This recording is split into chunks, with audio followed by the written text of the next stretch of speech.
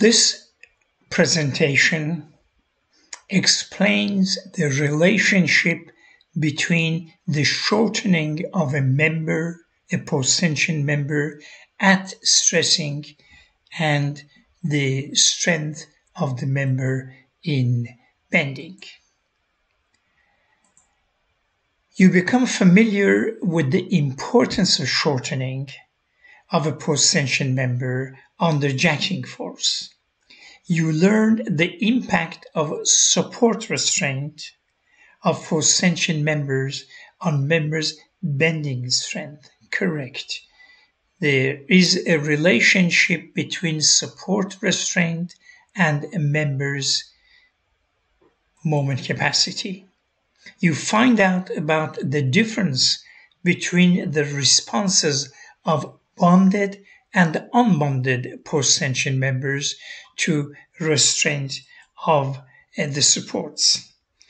Also understand the impact of support restraint and walls in post-tension multi-story buildings. Finally, you evaluate the difference between post-tension members that are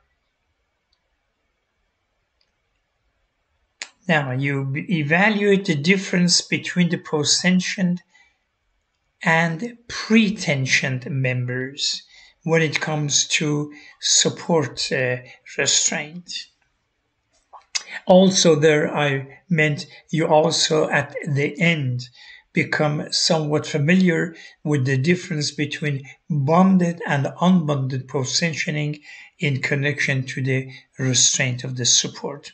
This is what I wanted also to add in the previous slide. Now, let us review the shortening between pre-compression, the relationship between pre-compression and shortening.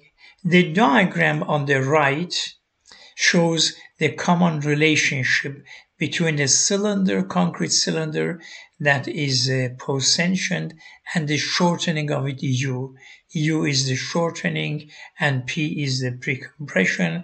And as you see, this is the common well-known curve. You cannot have P along here without U. There must be a relationship between the two. One does not exist without the other. There will be no precompression in the member if there is no displacement U. This is what the curve shows. For the common member shown in C at the bottom, the same phenomenon applies. Precompression in the member F is related to a shortening U. This is something obvious. This is something you know, but I am emphasizing it because it is the core of what is going to follow. Now, figures A through C show the concept of post-tensioning if the member is on rollers here. When precompression is applied at the jacking force, there will be a shortening and the precompression results, the jacking force results in precompression. That is the case where the member is on rollers, as shown in C. If the member if the supports do not allow the member to freely shorten under the jacking force, a fraction of the jacking force will be diverted to the supports. And that is something which I like to focus on this to find out what is the consequence of that. The following explains the impact of loss of force to the supports on member strength. Figure A is on roller supports. The entire precompression the entire force goes into the member as precompression. There will be force divided by A, precompression in the member. In B, figure B, there are support restraints. Some of the force from post-tensioning is diverted to the supports, some or all depending on the restraint of the supports. If you have full restraint, all is diverted to the supports and you will have no precompression from post-tensioning. Shrinkage of concrete can result in through cracks, as I have shown over in here. If you have support restraints at the first elevated post-tension slab over the foundation, that is where the supports at the far end are attached to the foundation. If the supports are flexible as a result of precompression, they will also bend and they may develop some cracks. Where the supports are stiff, as shown at the bottom here, the precompression largely escapes into the supports and there will be little precompression in the slab. The insufficient precompression in the member can lead to through cracks as shown here. Now, how do through cracks from shrinkage look like? Restraint cracks are generally long. They can extend through the entire span and go beyond, from maybe one end of the member slab to the other side of the slab, from one side to the other side. Restraint cracks go through the depth of the member.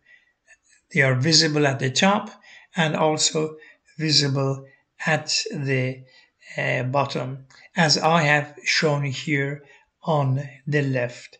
The one on the right is indicative of strength cracks due to large load and bending moment. Now let us review the strength of a member and restraint of the support. First, we will look at a member shown top right that is roller support. So the entire post-tensioning will be diverted into the member at stressing.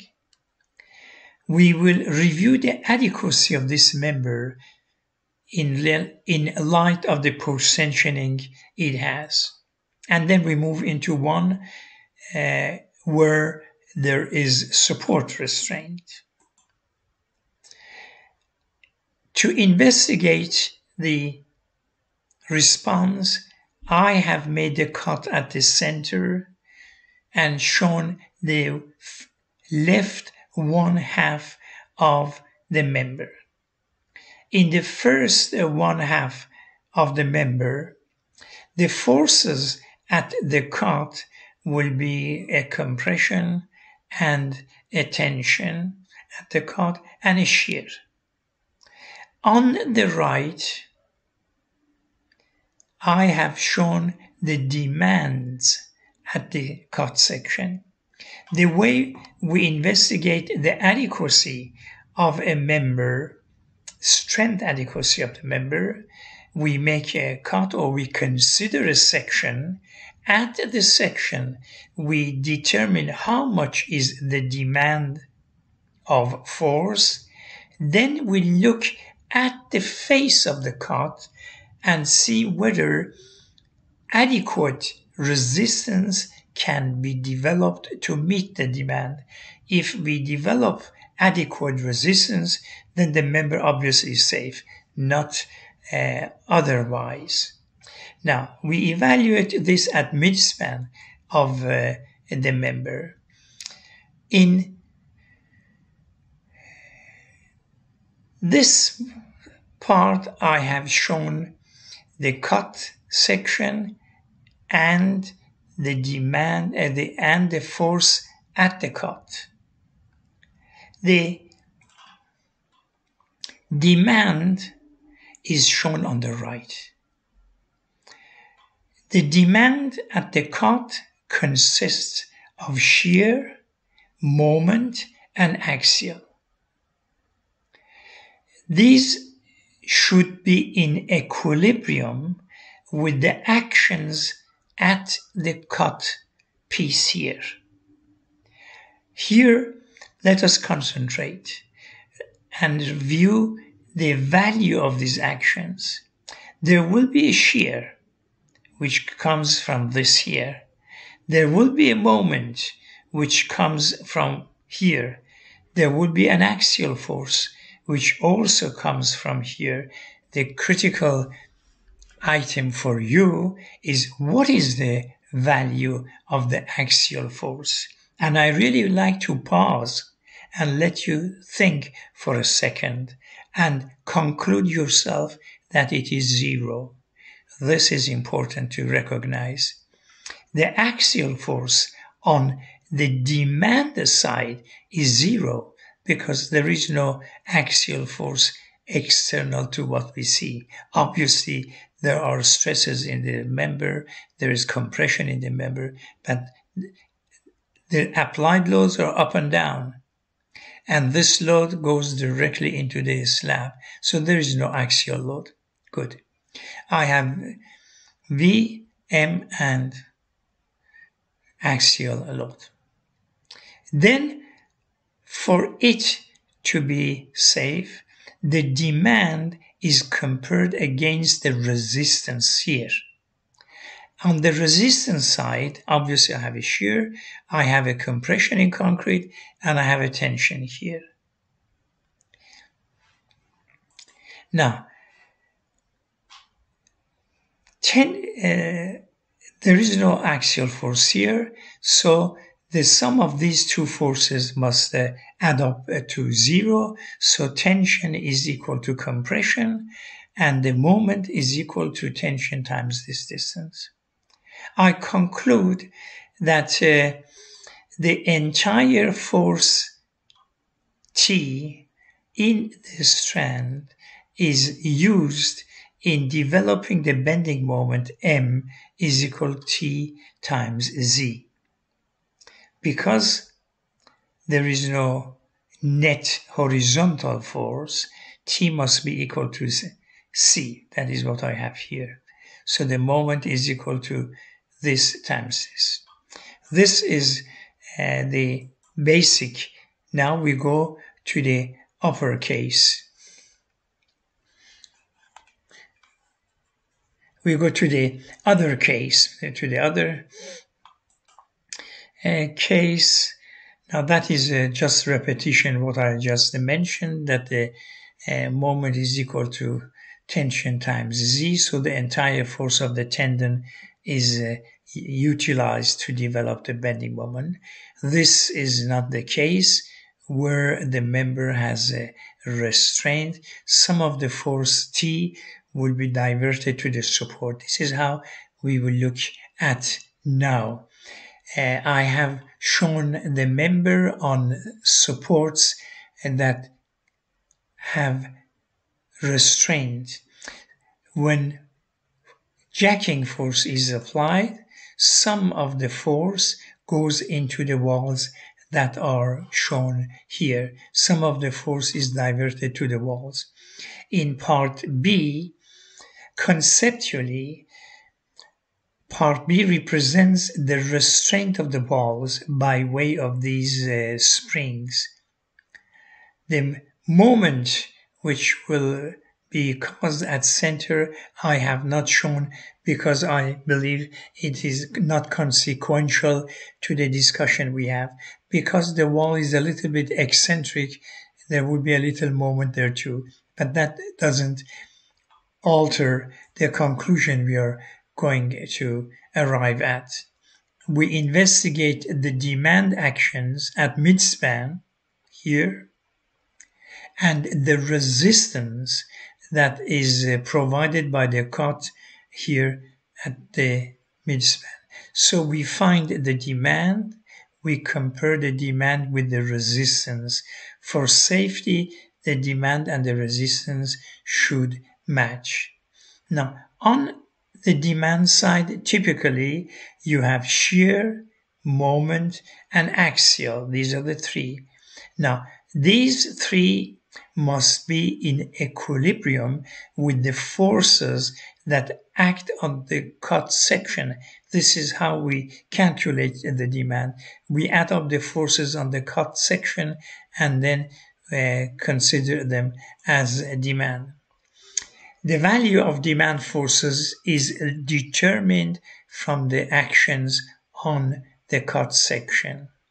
From equilibrium of the actions here on the cut, we see that there must be N, on the demand side must be equal to F3, because there's an F3 here. F3 is the force diverted to the support, so N is equal to F3. Then we come to the equilibrium of this demand cut section with the resistance developed at the face. The resistance developed at the face obviously must be in equilibrium with the demand here. Here I have a force C. Here I have force F3 in the horizontal direction, and I have another force F2 here. So this is the equation for the sum of forces in the horizontal direction. Then we note from this equation that compression C is equal to force F2, which is the force in tendon, minus F3, force diverted to the support. So in summary, the contribution of tendon force F2 is reduced by the amount of the force diverted to the support F3. See, the contribution of F2 is reduced by F3, and it is C times Z that is a component of moment developed at the face of the support. The preceding presentation illustrates that there is a consideration for the strength response of post-tension members that at stressing are restrained at the supports. The diversion of the jacking force to the restraints lessens the precompression in the member from post-tensioning. There will be less precompression because some of the force has diverted to the support. The diversion results in reduction of moment capacity of the member.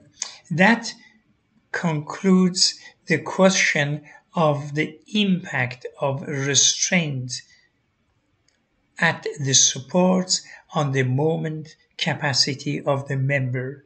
And the conclusion was that the support restraints reduce the moment capacity of the section because the contribution of tendon force is for moment capacity is reduced by the amount of the force that diverts to the supports. Now, in what follows, I am concentrating a little bit on, is there a difference between bonded and unbonded construction when it comes to restraint of the supports, and if there is, what is the difference? And also what happens next after we have restraint of the support to full extent and we load the member. This is, I would say, a segment, this section that I'm going to talk about, but not critical, because the conclusion that was the focus of this presentation was arrived at the previous slides. Now let us look at the response of an unbonded tendon. And in this case, I have idealized the tendon to be straight for simplicity of explanation, and I have assumed that all the force has been diverted to the far ends, and shrinkage has resulted in a through crack as shown here. The preceding concludes that at full support restraint, the tendon tension force doesn't contribute to the moment capacity. The following covers other contributions of tendons to moment capacity besides the precompression. Now, what else does the tendon provide? First, we review the performance of unbonded tendon, and then we move to bonded. Figure A shows an unbonded tendon reinforced.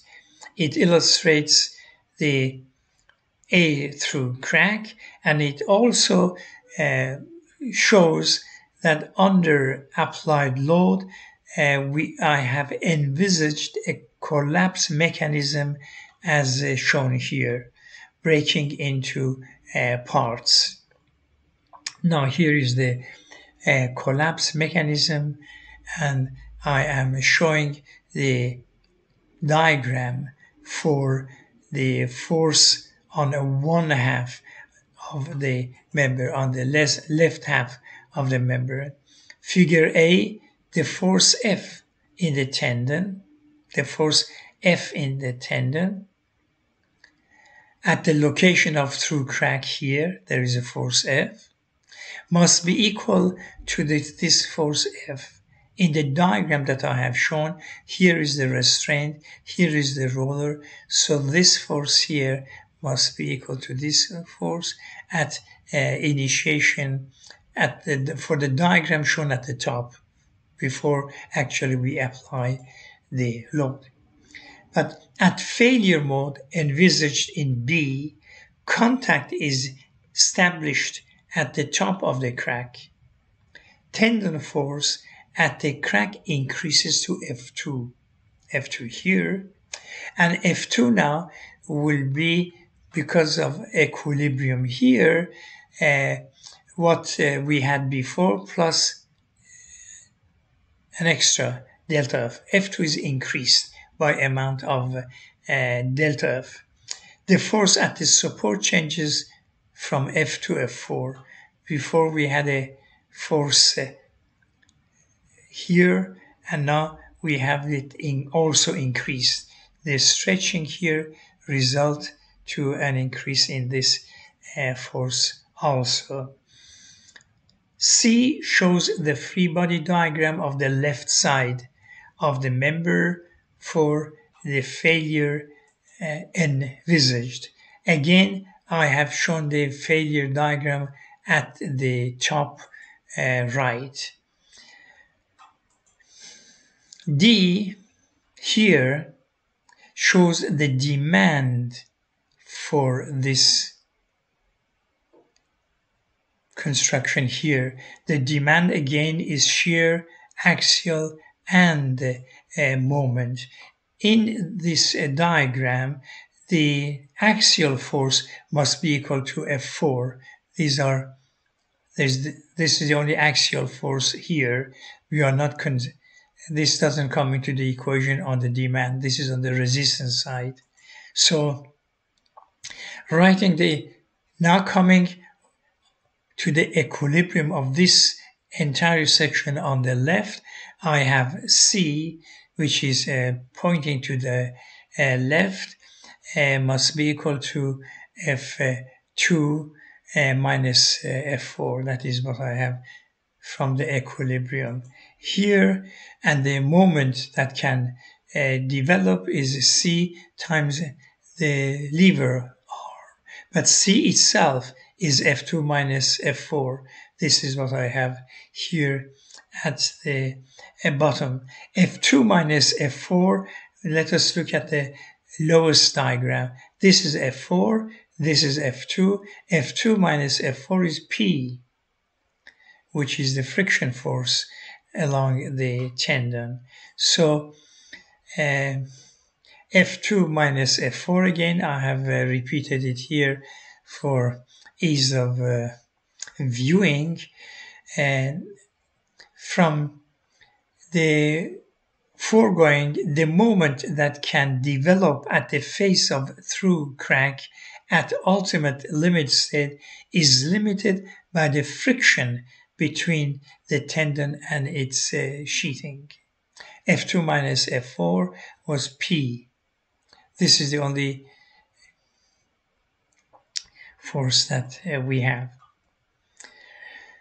Now let us move beyond and look at the situation of an unbonded tendon. In an unbonded tendon, as shown in here with the support restraints, at stressing, the green will be the distribution of force in tendon. For an unbonded member with through crack, figure B shows the distribution of tendon force at service condition. This is at service condition. And the red is at ultimate limit condition. If you load it to failure of a member, the force here at the crack will increase.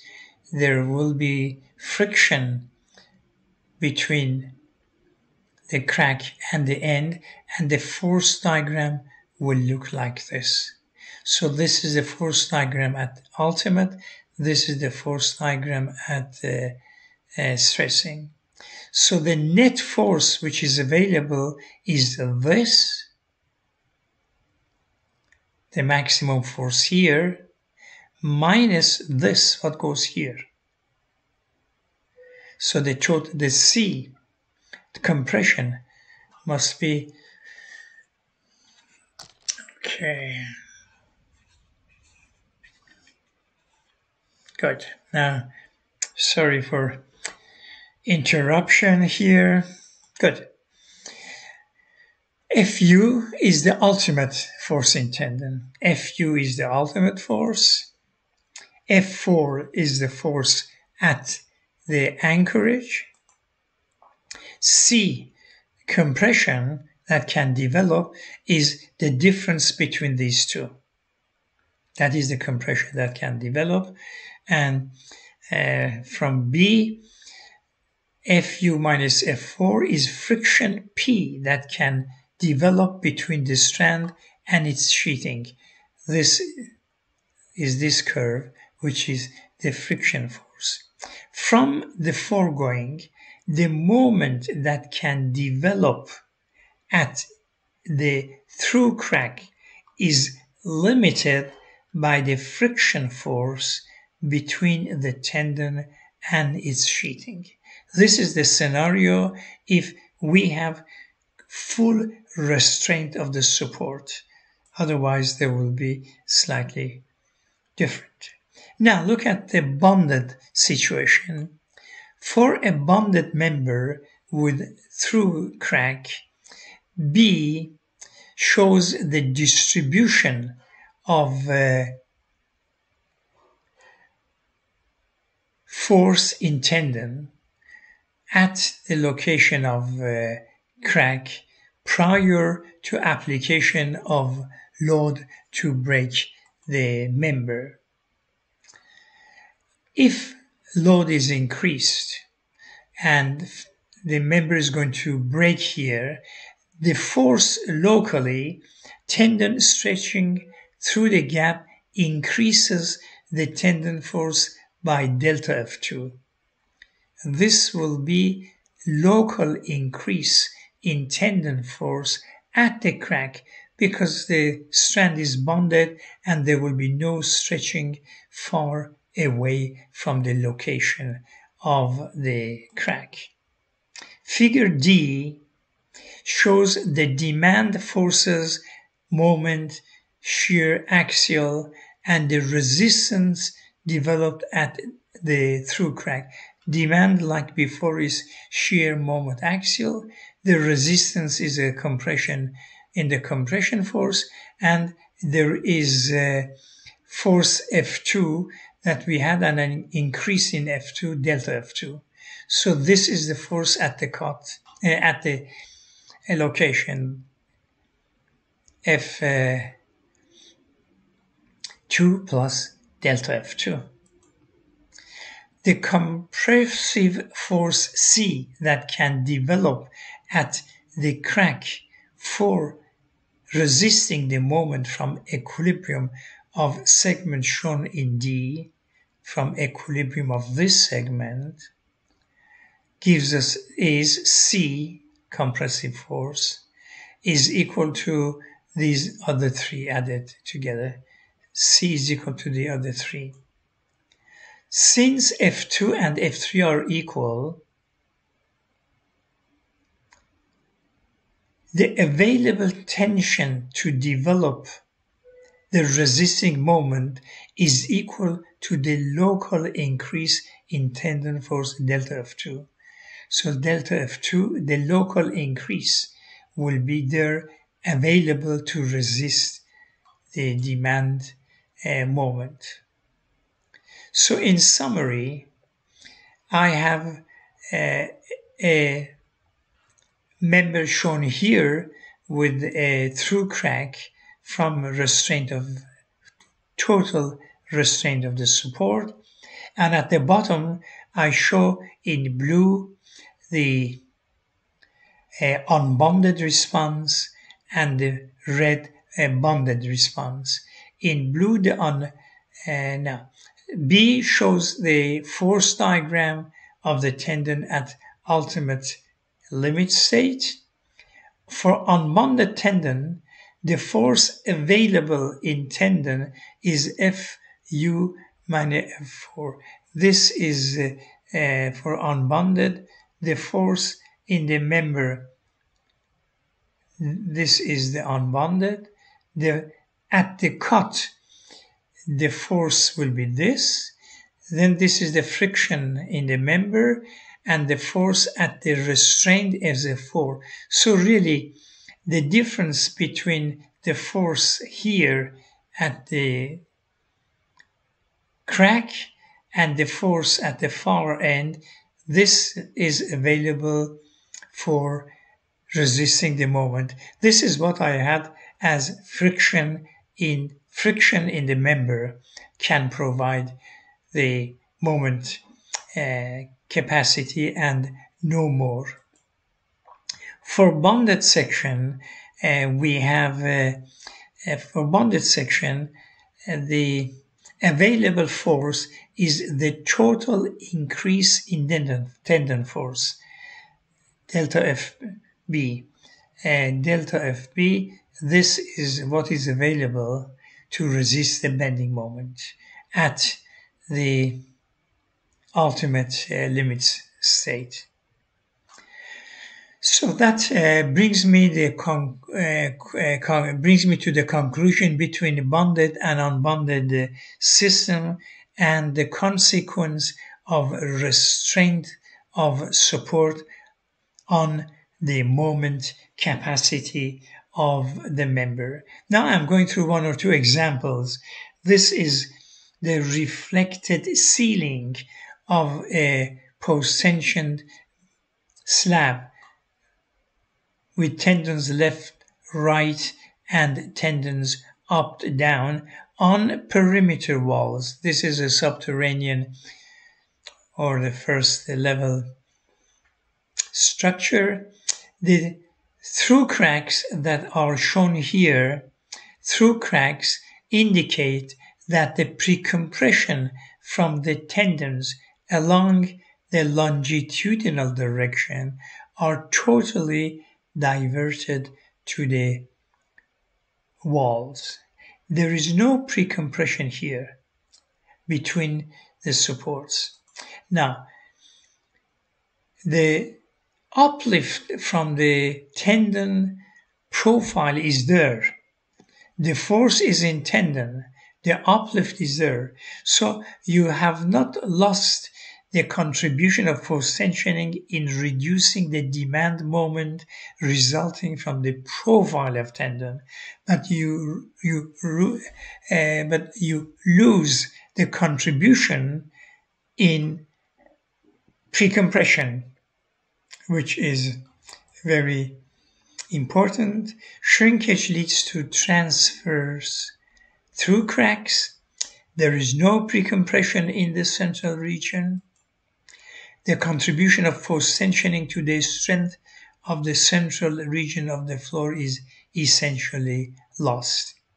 When you go to a multi-story building, which I have tried to show in an idealized manner, the loss of precompression is most pronounced at the first elevated upper levels.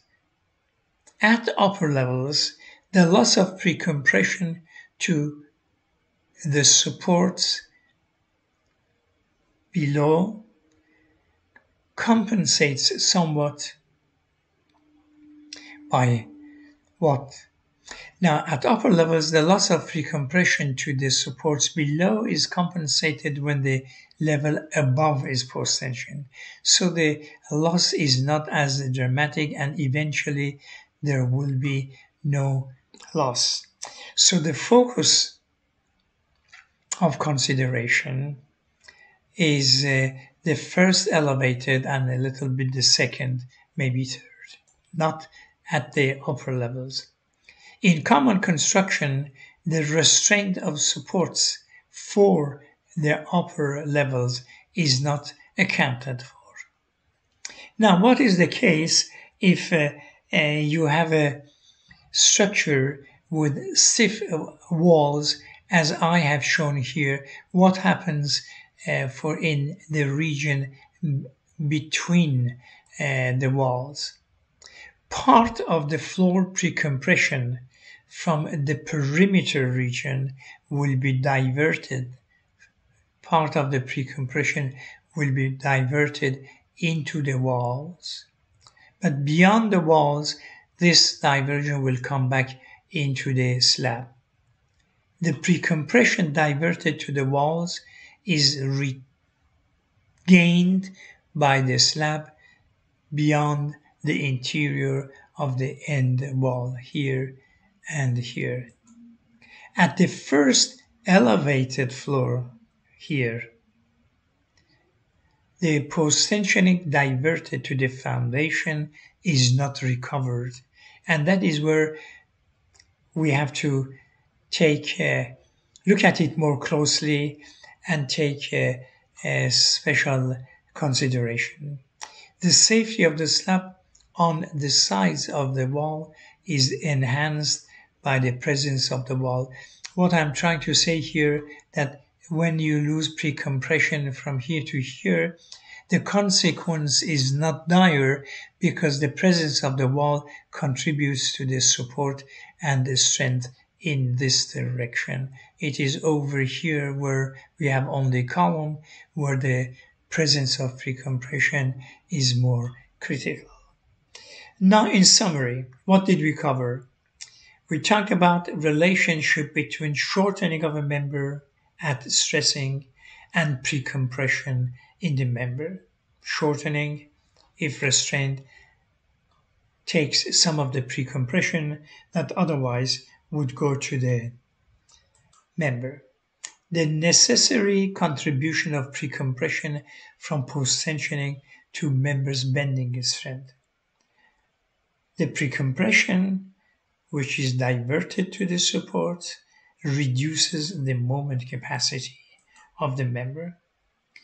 We talked about the importance of support restraints against member shortening and stressing, formation of restraint cracks and their features and consequence that they are long, they go through the slab, impact of restraint crack on the strength of unbonded, and then impact on the strength of bonded tendons. And we made a comparison between the response of unbonded and bonded tendons when it comes to restraint of the supports, and then covered a couple of examples. Thank you for listening. The material presented here was extracted from a chapter of this book shown on the right.